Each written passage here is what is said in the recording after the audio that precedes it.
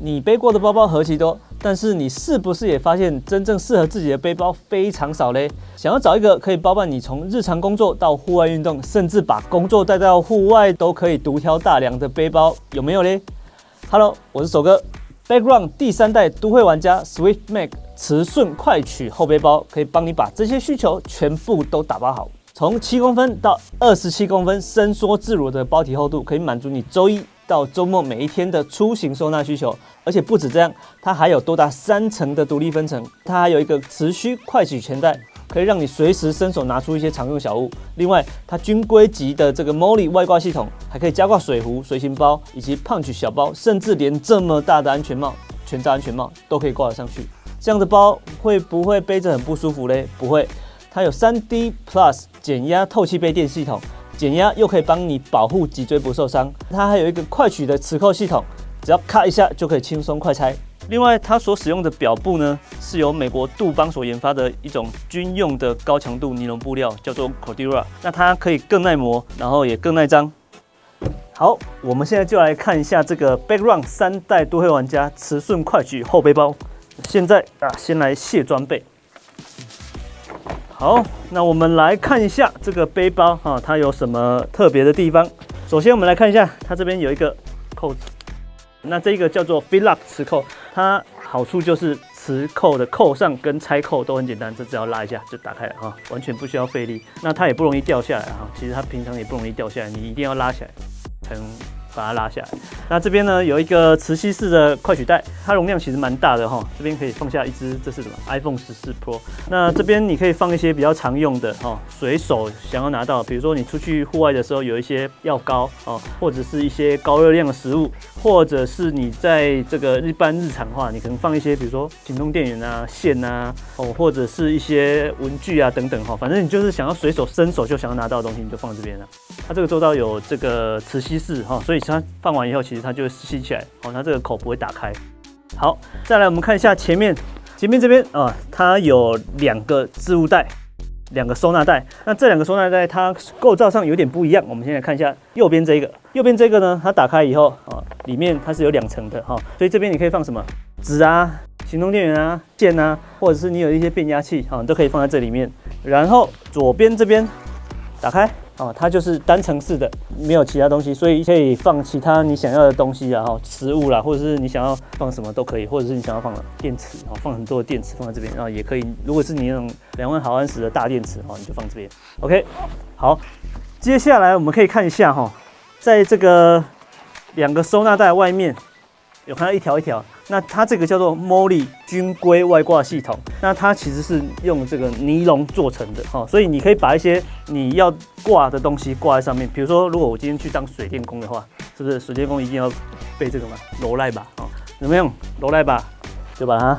这个孔穿过去，你要穿1个、2个都可以了。像我这样穿2个穿上去以后，它就挂在上面了。那如果说你去户外活动的话，有一些想要挂的东西比如说有些敲子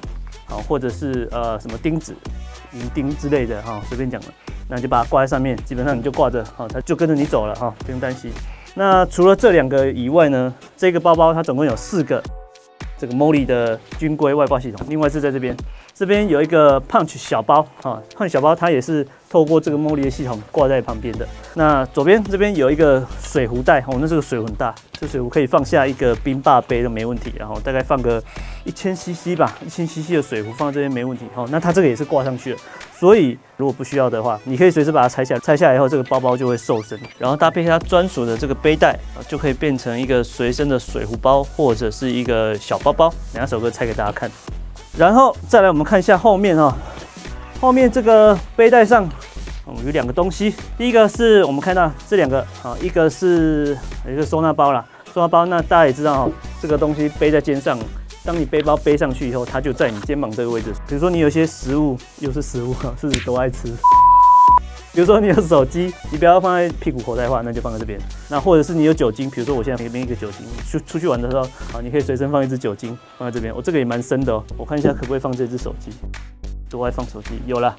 像手哥身上就3只手机，放口袋放到满所以放这个很不错把它放进去。然后另外这边是一个悠游卡或者是一些感应磁卡的这个收纳盒。那它最好用的是什么？是这个快拆磁扣，它只要按一下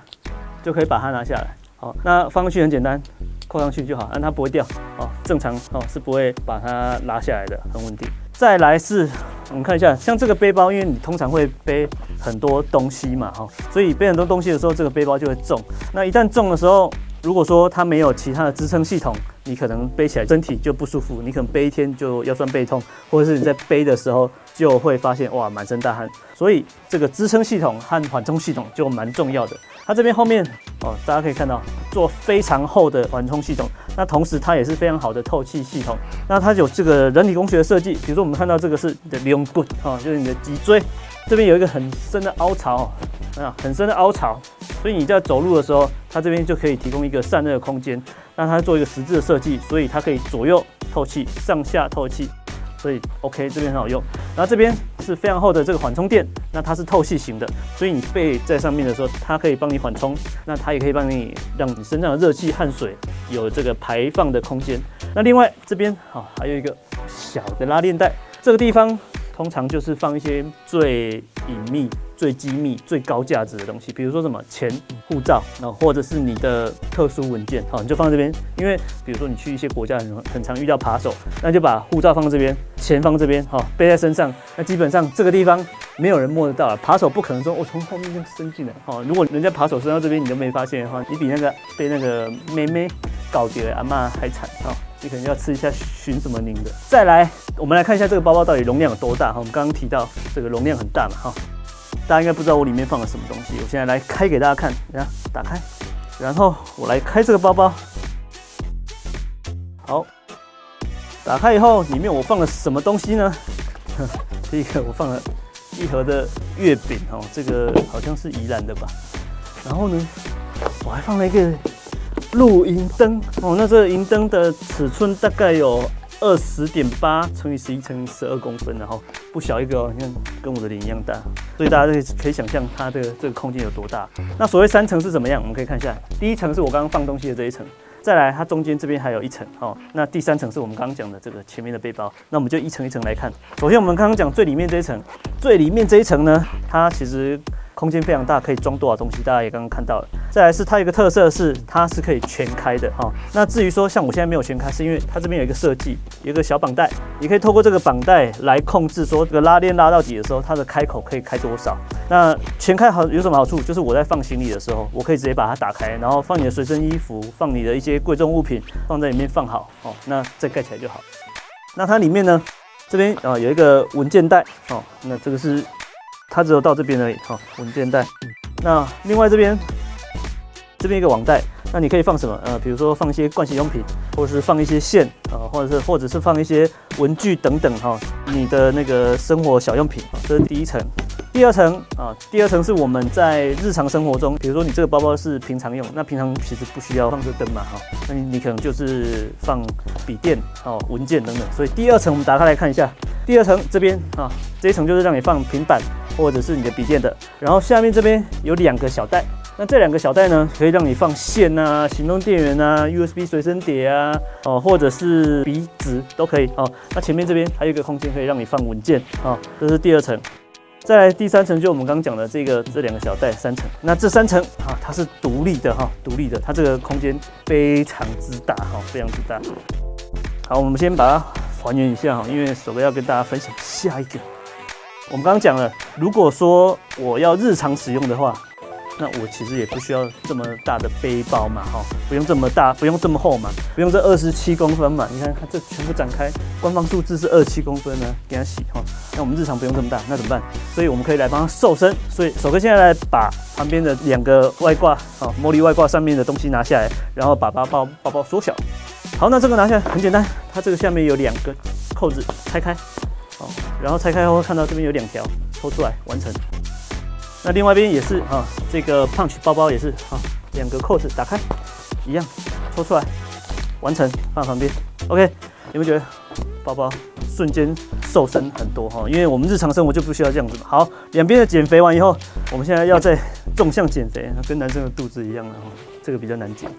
好，那我们要怎么做？看到这边有一个扣子，下面有一个扣子，所以呢，我们现在呢，因为我们日常比较少用到这个大层的，所以我们要把大层这个缩小，所以接下来我们就是利用这个后面的这个绑带，我先把它拉出来，然后把它拉紧哈，把最后一层的空间把它极小化啊，因为其实我们日常不需要用到最后一层，我其实只要用到中间那一层就好，就我们刚刚介绍的第2层。那另外一边也是一样哈，就是把它绑起来，收起来，上面这里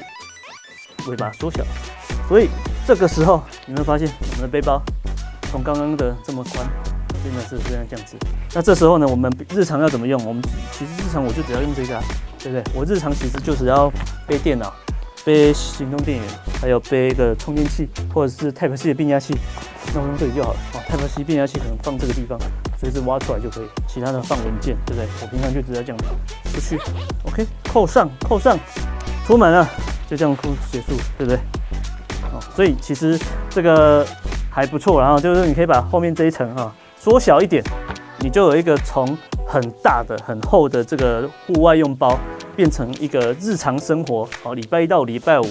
正常上班族他是讲礼拜1到礼拜5都可以使用的都会包。然后这边还有一个像很多人喜欢贴一些背景嘛，就是一些像这种标章之类的。那如果说你去网上买，或者是你看到一些你喜欢的标章的话，它有这个魔鬼毡，你看你喜欢，嘎大的就嘎大的，青菜里打随便你贴啦，然后你开心就好反正你可以自己去做这个也可以定做嘛，就自己来做一做，把它放上去。好，那我们把它背起来是怎么样？跟一开始的时候一样把它背起来。背起来以后，因为这要耐重所以第一个是它有胸扣，第二个是它有一个腰扣。那这个东西，如果你没有在爬山或者是做一些户外运动的话，可能比较少遇到那手哥跟大家介绍一下胸扣的用途呢，它可以帮你稳定这整个背包，因为你如果没有胸扣的话你背包背重的时候，你的背包会晃所以这时候你有个胸扣的话，你可以把背带稳稳的固定在你的胸前。然后再来是，如果你的背包像这个背包你不要看现在这么扁如果你去爬山做户外运动的话这个背包可能会有20公斤、15公斤那这时候如果你背在背上的话，我跟你讲，你一天你的外腰这时候怎么办？靠这个腰扣。腰扣的用处就是把你的重量，背包的重量扣在你的腰上所以你其实大部分的重量是在这个腰上的，而不是在这背上那这时候呢，你只要背稳定，重量都在腰上，所以你只有脚会酸，你的背、你的肩膀基本上不会受到下压的力量，那这样背起来就会比较舒服。好，以上看完了手哥介绍的这个 bagrun 3代都会玩家磁顺快取后背包以后，有没有觉得这背包真的是太能屈能伸了？不是只有大丈夫能屈能伸，背包也可以能屈能伸。总体来说呢，这背包手哥觉得最不错的是，它虽然是可以跨不同的用途，但是它的设计不会让你觉得说，比如说我把登山包拿来当都会包很奇怪，因为太机能，或者是我把都会包变成登山包，功能又太少，或者是外形看起来很单调，都不会。它其实在变形的设计上，我觉得是非常不错的。那另外就是它这个 MOLLE 外挂系统的设计，我觉得也非常棒。因为比如说像这个地方，这几条虽然说它是外挂系统，可是你平常看起来它就是一个造型。那左右两边这个东西你不用的话，它就只剩就是这样子它就瞬间变成一个跟小学生差不多大小的书包。那这个厚度，像我现在又把它装回来，27公分就这么厚那也可以把它变成7公分那它有3倍尺寸的大小，可以有很多的变化那除了这个变化以外，它又加了一些你个性化的设计，比如说你可以贴上这个魔鬼毡你可以自己去买自己魔鬼毡来贴让你这个背包除了这个造型的设计以外，你也可以搭配自己的风格做一些变化。甚至比如说你是喜欢去河边打球，那你背这个背包出去，你也不用自己带球袋了它还有一个球袋的外挂，可以帮你把篮球挂在这边，就可以背着球走那其他我们刚刚讲的，它其实就是一个很完整的户外使用背包所以它这个胸扣，然后腰带、腰扣都有，然后还有背面缓冲系统、散热系统还有这个我们出国常用的这个机密资料重要资料的这个收纳袋，其实都设计得非常完整还有这个扣在行李箱专用的这个扣带，所以基本上这个包它真的是一个可以适用在你从都会到骑乘到户外3种完全不同场景都可以使用的包那它在设计上当然也做了很多方便性的设计比如说这个扣真的很方便你不用在那边按就可以使用。那如果你喜欢这个包的话，可以点选一下手哥附在下面的链接，到他们的泽募资的网页上面去赞助支持这个包。这个包根据手哥去问到的，他们是完全是台湾设计，而且是一家台湾本土的公司啊。所以如果你喜欢这个 MIT 的产品，支持 MIT 的产品的话，那大家可以去看一下这个 bagrun 他们的包我觉得他们包的设计的这个思维都非常不错，好，推荐给大家，拜拜。